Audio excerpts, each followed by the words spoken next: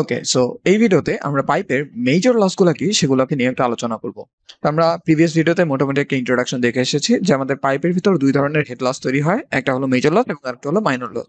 এর মধ্যে মেজর লসটা তৈরি হয় বেসিক্যালি আমাদের পাইপের যে রাফনেস থাকে সেই রাফনেসের কারণে। তো রাফনেসটা কি সেটা আমরা ডিটেইলে পড়বো যখন আমাদের ফ্রিকশন ফ্যাক্টরটা নিয়ে আমরা আলোচনা করবো তখন। আপাতত এই ভিডিওতে আমি শুধু ফর্মুলাগুলোর ওভারভিউ দিতে চাই এবং যাতে আমাদের ফর্মুলাগুলো একসাথে একটু মাথায় থাকে। হ্যাঁ, সেই জন্য একটু একটা রাফ আইডিয়া আমরা রাখতে চাই, ঠিক আছে? আচ্ছা, তো আমাদের এই যে পাইপের মধ্যে যে মেজর লসটা সেটা হিসাব করার জন্য আমাদের বেশ কিছু ফর্মুলা এখানে ডিরাইভ করে রাখা আছে। তার মধ্যে একটা ডেরিভেশন আমাদের দেখা লাগবে যেটা হলো আমাদের dirty ওয়েসবেক formula.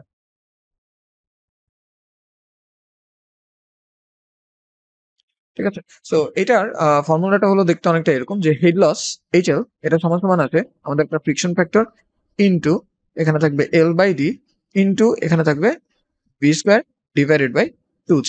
Okay, V square divided by 2G। তো এখানে আমরা মনে রাখবো সবসময় ভি বলতে আমরা অ্যাভারেজ ভেলোসিটি যেটা সেটা বসাবো। আমরা কখনোই এখানে ভিতরে ঢুকে মাইক্রো অ্যানালাইসিস করতে যাব না, ঠিক আছে? জাস্ট অ্যাভারেজ ভেলোসিটিটা আমরা এখানে বসিয়ে দিব। মানে অ্যাভারেজ ভেলোসিটি বলতে কি বোঝাচ্ছে, Q is equal to A into V, এরকম আমরা লিখতে পারি না? তো এখানে যে ভিটা আমরা লিখি সেই ভিটাকে আমরা এখানে বসাবো। ওকে, আচ্ছা, এই এলটা হলো আমাদের লেন্থ অফ দ্য পাইপ,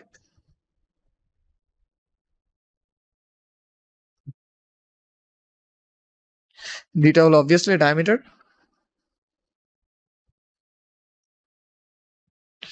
এবং এই যে এফটা, এই এফটা হলো আমাদের ফ্রিকশন ফ্যাক্টর।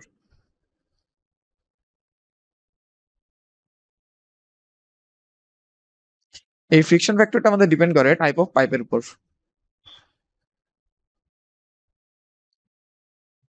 ঠিক আছে, মানে পাইপের ভেতরের রাফনেসটা কেমন বা ওই বিভিন্ন ধরনের প্যারামিটারের উপর ডিপেন্ড করে, যেগুলো আমরা পরবর্তীতে দেখবো। ঠিক আছে, তো এখানে আর তেমন একটা ওয়ার্কআপ হচ্ছে না আমরা এটা নিয়ে। আমরা আপাতত জেনে রাখলাম যে এরকম একটা জিনিস আছে যেটা আমরা পরবর্তীতে হিসাব করে দেখে নিব। ওকে, আচ্ছা, পরবর্তী ফর্মুলাটাতে যাই আমরা। তো সেকেন্ডটা হলো আমাদের হেইজেন উইলিয়ামস ফর্মুলা।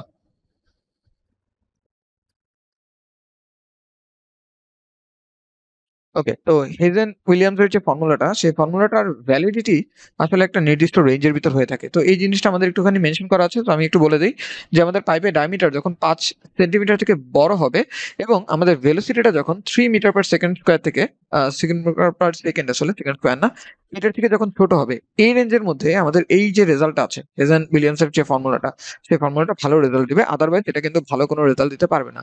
তো আমরা এটার একটা ফরম্যাট মনে রাখবো, সেটা হলো ভি, সেটা আমাকে ভেলোসিটি বলবে, V equals to 0.85, 0.85 into coefficient of হেজেন Williams HW into এখানে থাকবে একটা আর এইচ।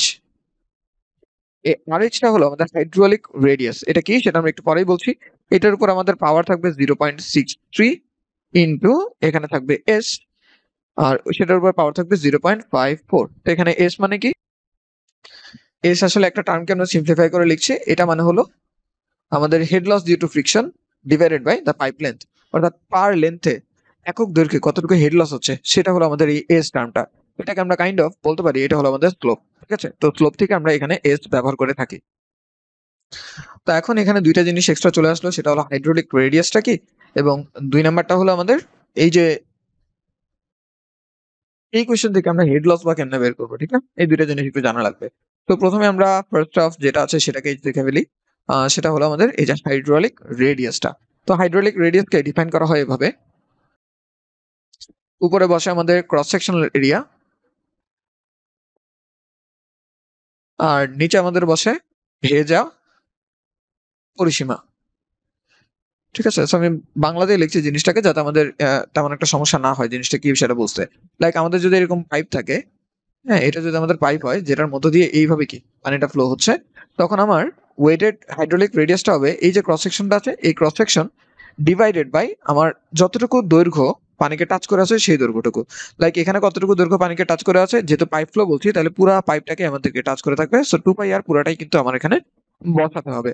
অরেলস আমরা এখানে বলতে পারি যে আমাদের এই জিনিসটার ভ্যালু ডিরেক্ট আমরা বলে দিতে পারবো, সেটা হলো এরিয়াটা হলো পাই বাই 4 ডি স্কোয়ার, আর নিচে আসবে পেরিমিটারটা কত পাই ডি। সো এটাকে হিসাব করলে আমাদের কিন্তু d/4 এরকম চলে আসে, ঠিক আছে। সো হাইড্রোলিক রেডিয়াসটা আমাদের এখানে কত আসবে, d/4 আসবে। ঠিক সেম ভাবে আরো একটা টার্ম আছে আমাদের, সেটাকে আমরা বলি হাইড্রোলিক ডায়ামিটার। সো হাইড্রোলিক ডায়ামিটারটা হয় সবসময় 4 ইন্টু আর এইচ। খেয়াল করবো আমরা এই যে রেডিয়াসটা আছে এটা আমাদের একটা ম্যাথমেটিক্যাল টার্ম, আমরা এই জিনিসটাকে আসলে হাইড্রোলিক রেডিয়াস নামে ডাকি আর কি। এটার সাথে কিন্তু অ্যাকচুয়াল রেডিয়াসের আমরা যাতে অ্যানালজি না দেখাই আর কি, ঠিক আছে। তো এটা আমাদের একটু মাথায় রাখতে হবে। মানে তো বলাই হলো যে এস মানে কি, এবং মনে রাখতে হবে এখান থেকে আমার যে অ্যান্সারটা আসবে সেই অ্যান্সারটা আসবে এসআই ইউনিটে।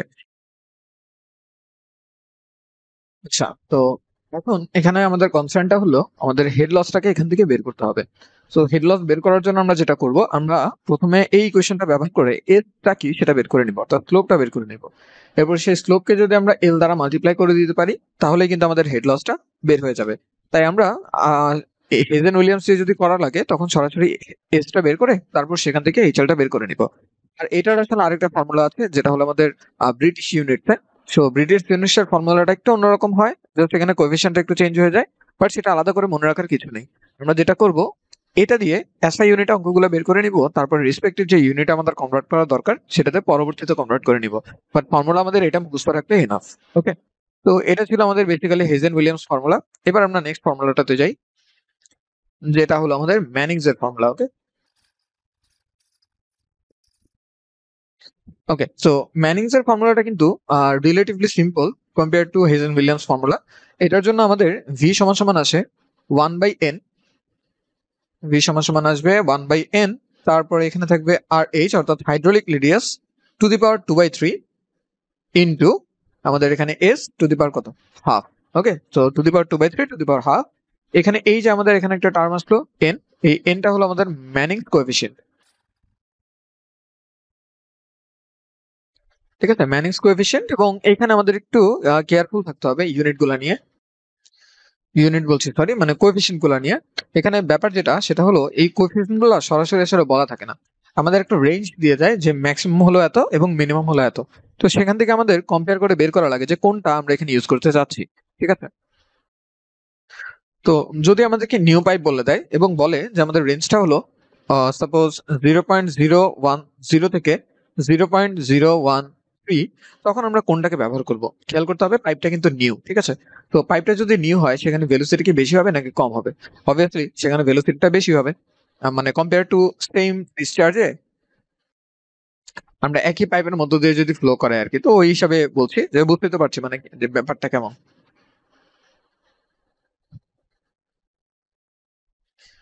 ওকে, সো আমাদেরকে যদি বলে দেয় যে পাইপটা হলো নিউ এবং রেঞ্জটা হলো 0.010 থেকে 0.013, তখন আমরা কোনটাকে চুজ করব? তো এখানে খেয়াল করতে হবে যে পাইপটা যদি নিউ হয় সেখানে কি ভেলোসিটি বেশি হওয়ার কথা না? অবভিয়াসলি সেখানে ভেলোসিটি কিন্তু বেশি হওয়ার কথা। তো ভেলোসিটি যদি বেশি হয় তাহলে এখানে এনটাকে কি হতে হবে? অবশ্যই কম হতে হবে। তো তখন আমাদের কিন্তু চুজ করা লাগবে কোনটা, 0.010 কে চুজ করা লাগবে। তো এভাবে যখনই আমাদের কোএফিসিয়েন্টের রেঞ্জ বলে দিবে ম্যাক্সিমাম মিনিমামের, তখন কিন্তু আমাদের চিন্তা করে একটু ডিরেকশন কাজে লাগিয়ে তখন কি এই যে কোনটাকে আমরা অ্যাজিউম করব সেটাকে আমার একটু হিসাব করে নিতে হবে, ঠিক আছে। তো এটাই জাস্ট একটু জানা থাকতে হয় আমাদের ভি এর ইকুয়েশনটাতে। আর পরিচয়গুলো কিন্তু একদম এক্স্যাক্টলি আগের মতন। আর এইচ মানে হাইড্রোলিক রেডিয়াস, যেটা আমাদের পাইপের ক্ষেত্রে d/4 হয়ে যাবে, এবং এস মানে হয়ে যাবে আমাদের স্লোপ, যেটা হলো হেড লস ডিভাইডেড বাই কত, এল, ঠিক আছে। ওকে, সো এই ফর্মুলা নিয়ে আসলে এক্সট্রা তেমন কিছু বলার নেই। এবার আমরা আমাদের 4 নাম্বার ফর্মুলাটাতে চলে যাব। ফর্মুলার কোনো শেষই নাই, সেটা হলো আমাদের চেজিস ফর্মুলা, ঠিক আছে, CHEZY, যেটা একটু রাখি। এটার ফর্মুলাটাও আমাদের একদম ম্যানিং এর যে ফর্মুলাটা আছে না সেটার মতনই, জাস্ট এখানে আমাদের ভি এর ভ্যালুগুলো একটুখানি চেঞ্জ হবে। আমরা একটু বলি যে এখানে কোফিশিয়েন্ট আসবে সি, এটাকে আমরা বলি কোফিশিয়েন্ট অফ সেজি বা সেজিস কোফিশিয়েন্ট, ইনটু ইনটু এখানে হাইড্রোলিক রেডিয়াসের উপর পাওয়ারটা হয়ে যাবে 1/2। অর্থাৎ পুরো জিনিসটাকে আমরা চিন্তা করতে পারি এভাবে, যে এইভাবে মনে রাখার কোনোই দরকার নেই, আমরা জাস্ট রুট ওভার আর এইচ ইনটু এস এইভাবে মনে রাখবো, ঠিক আছে, আর এইচ ইনটু এইচ। তো এখানে এসটাকে আসলে সহজে বের করে রাখা যায়। তো মানে এস সমান সমান কি ছিল মনে আছে? এস সমান সমান ছিল H L, head loss divided by কি, টোটাল লেন্থ।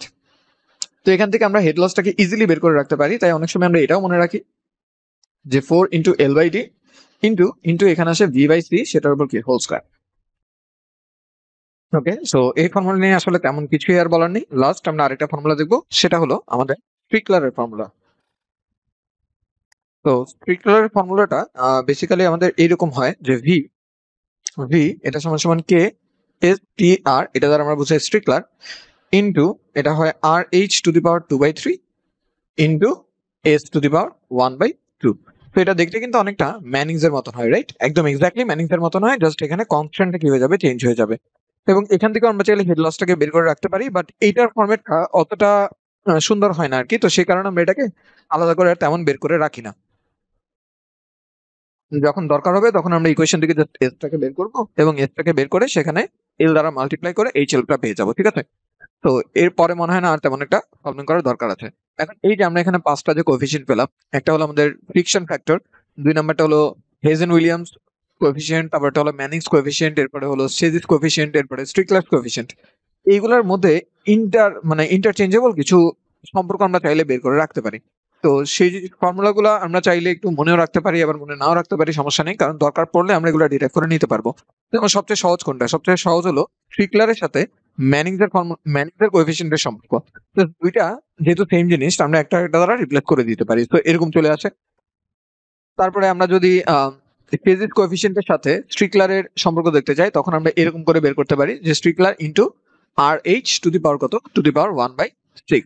অর্থাৎ আমরা যেটা করি, এই এস এর পাওয়ার যেটা আছে না, সেটাকে সমান করে তারপরে ভাগ করে দিই জাস্ট, ঠিক আছে? মানে এস এর পাওয়ারটাকে সমান করে ভাগ করে দিই, অথবা একটা থেকে এস এর মান বের করে অন্যটাতে বসিয়ে দিই। বসিয়ে দেওয়ার পর যেটা থাকে সেটাই হয় আমাদের তাদের মধ্যকার গিভেন সম্পর্ক। তো এমন একটা সম্পর্ক আছে। তারপর ম্যানিংস এর সাথে আমরা যদি ফ্রিকশন ফ্যাক্টরের সম্পর্ক বের করি, যেটা আমাদের ডার্সি ওয়েসব্যাক থেকে আসে, সেটার সম্পর্কটা অনেকটা এইরকম আসে, F into R H to the power 1/3 divided by H into জি। অর্থাৎ জি যেহেতু একটা কনস্ট্যান্ট, সেটাকে আমরা ইকুয়েশনের ভিতর চাইলে রাখতেই পারি। তো এভাবে আমরা সবগুলোর মধ্যে সম্পর্ক বের করতে পারি। যেমন আরো বড় একটা সম্পর্ক আছে, সম্পর্কটা হলো অনেকটা এইরকম, আমি যদি দেখাই এখানে, যে সি এটা সমান সমান আসে root over 8g divided by F. এটাকে প্রমাণ করাটা মোটামুটি ভালোই সহজ। আর লাস্ট আরেকটা থাকে, সেটা আসলে বেশ বড়, ঠিক আছে? তো সেটাকে আমি লিখতে চাচ্ছি না, বাট মোটামুটি তো আমরা বুঝতে পারছি আইডিয়াটা, যে কিভাবে আমরা বিভিন্ন ধরনের ফ্রিকশন কোএফিসিয়েন্টের মধ্যে সম্পর্ক বের করে নিতে পারি। তো এখন লাস্ট একটা জিনিস বলার আছে, সেটা হলো এই যে 5টা ফর্মুলা আমরা দেখলাম, তার মধ্যে সবচেয়ে বেশি আমরা যেটা ব্যবহার করব সেটা হলো আমাদের 1 নাম্বারটা, দ্যাট ইজ ডার্সি ওয়েসব্যাক ফর্মুলা, ঠিক আছে? এই ডার্সি ওয়েসব্যাক ফর্মুলা, এবং এই ডার্সি ওয়েসব্যাক ফর্মুলার এই যে ফ্রিকশন ফ্যাক্টরটা আছে, এই ফ্রিকশন ফ্যাক্টরটা বের করার জন্য আমাদের বেশ কিছু ফর্মুলা আলাদা একটু জানা থাকতে হবে। এবং এই ফর্মুলাগুলোকে আমরা যদিও ইন্ডাস্ট্রিয়ালি সবসময় ব্যবহার করি, কিন্তু দেখা যায় যে হিস্টোরিক্যালি আগে মুডি ডায়াগ্রামটা ব্যবহার করা হতো, ফর্মুলাগুলো তখন আসেনি। তো সেই কারণে আমরা হিস্টোরিক্যালি মুডি ডায়াগ্রামটাকে একটু আগে শিখবো। আগে শেখার পরে তারপরে আমরা ফর্মুলা ইউজ করে যেখানে দরকার সেখানে ফ্রিকশন ফ্যাক্টর গুলো বের করে নিব। বাট আমাদের ম্যাথ গুলাতে হয়তো কখনোই আমাদের ফ্রিকশন ফ্যাক্টর বের করা লাগবে না মুডি ডায়াগ্রাম ছাড়া। আমরা যতগুলো ম্যাথ দেখবো সবগুলাতেই আসলে মুডি ডায়াগ্রাম দিয়ে আমরা ফ্রিকশন ফ্যাক্টরটা বের করব। তারপরে কিছু ফর্মুলা আমাদের জানা থাকবে, আমরা চিট কোড হিসেবে সেই ফর্মুলা গুলোকে একটু ইউজ করতে পারবো, ঠিক আছে? তো এটাই ছিল আমাদের মোটামুটি এই ভিডিওর কন্টেন্ট। আমরা প্রথম যেই আচ্ছা, আরেকটা জিনিস বলা আছে বাকি, সেটা হলো এই যে ডার্সি ওয়েসব্যাকের যে ফর্মুলাটা, এটাই আসলে আমাদের একমাত্র থিওরিটিক্যাল ফর্মুলা, অর্থাৎ এটাকে আমরা থিওরি দিয়ে ডেভেলপ করি। এছাড়া আমাদের বাকি যে 4টা যে আছে, দ্যাট ইজ 2, 3, 4, 5, এই 4টাই আমাদের এম্পিরিক্যাল ফর্মুলা। তো এম্পিরিক্যাল ফর্মুলাগুলোর একটা ড্রব্যাক হলো, এটা একটা স্পেশাল কেসের জন্যই শুধুমাত্র ভালো রেজাল্ট দেয়। ওই কেস থেকে ডেভিয়েট করলে সেটা আর ভালো রেজাল্ট দিতে পারে না। যার মধ্যে একটার জন্য কেস রেস্ট্রিকশনটাকে সেটা কিন্তু আমরা দেখেছি, লাইক এই যে হেজেন উইলিয়ামস, সেটার রেস্ট্রিকশনটা হচ্ছে পাইপের ডায়ামিটারটা 5 সেন্টিমিটারের বড় হতে হবে এবং velocity less than 3 metre per second হতে হবে। বাট বাকিগুলার রেস্ট্রিকশন গুলো কিন্তু আমরা তেমন একটা অবজার্ভ করি নাই, মানে খুব ভালোভাবে আমরা দেখি নাই। তো সেই কারণে দেখা যাবে যে আমাদের কিন্তু কখনোই কম্পেয়ার করতে দিবে না যে ম্যানিং, শেজি এবং স্ট্রিকলার তিনটার মাধ্যমে বের করা হেড লস কত, এবং কোন হেড লসটা আমার জন্য অ্যাপ্রোপ্রিয়েট হবে এই ক্ষেত্রে। মানে আমি যদি ক্যালকুলেশন করতে চাই বা রিয়েল লাইফে প্র্যাকটিক্যালি ইউজ করতে চাই, তাহলে কোনটা আমার জন্য বেশি ইউজফুল হবে। তো ওই কম্পারিজন আমাদের কখনোই দিবে না, কারণ আমরা কিন্তু রেস্ট্রিকশন গুলো জানি না। রেস্ট্রিকশন জানলে কিন্তু আমরা বলে দিতে পারতাম যে এই কন্ডিশন আমাদের এই হেড লসটা মোর appropriate than the other one. But সেটা যেহেতু আমাদের জানা নাই, আমরা সেটার দিকে কখনোই যাব না। আমরা বেশিরভাগ ক্ষেত্রেই ডার্টি ওয়েসব্যাক ফর্মুলা দিয়েই আমাদের ফ্রিকশন ফ্যাক্টরটা বের করব, এবং এটাই আমাদের মোস্ট প্রমিনেন্ট ফর্মুলা, যে ফর্মুলা দিয়ে বেশিরভাগ ক্ষেত্রে আমাদের মেজর লসটাকে বের করে নিয়ে আসা হয়, ঠিক আছে? তো এই ভিডিওটা মোটামুটি এতটুকুই থাকলো। নেক্সট ভিডিওতে আমরা এই ফ্রিকশন ফ্যাক্টরটা কিভাবে বের করা লাগে সেই জিনিসটা নিয়ে একটু আলোচনা করব, সেখানে হয়তো আমরা মুডি ডায়াগ্রামটাকেও দেখবো, ঠিক আছে? ওকে।